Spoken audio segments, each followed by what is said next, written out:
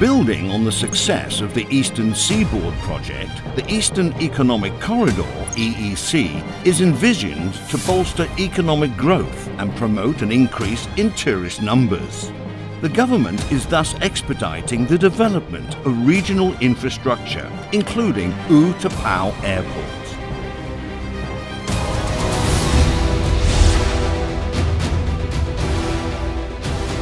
U-Tapao, a military civilian airport with a decades-long history as a key national security asset and high potential for development.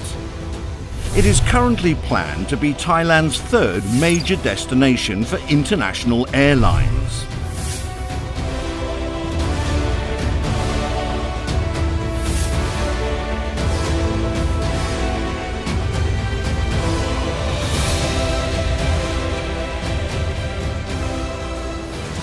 In support of the Eastern Economic Corridor, EEC, development scheme. The two-phase plan includes construction of a new runway and development of 6 distinct investment areas in its vicinity, with enhanced intermodal connectivity through the advent of an intercity motorway and a high-speed train system.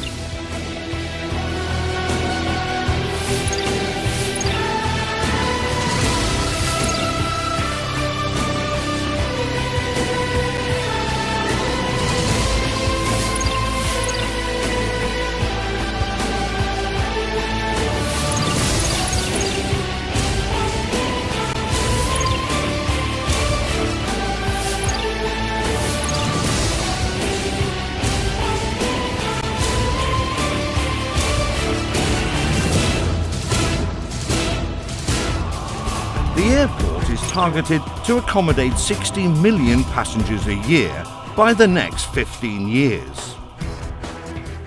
In this context, a plan for a metropolitan sub-region whose infrastructure, land use and economy are centred on U-Tapao Airport is being developed.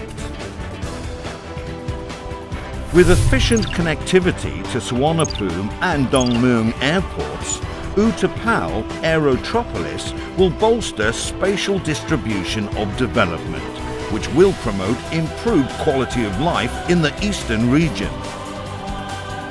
It will not only hone EEC development, but also become a key mechanism for enhancing Thailand's competitive capacity and strengthening national economic growth.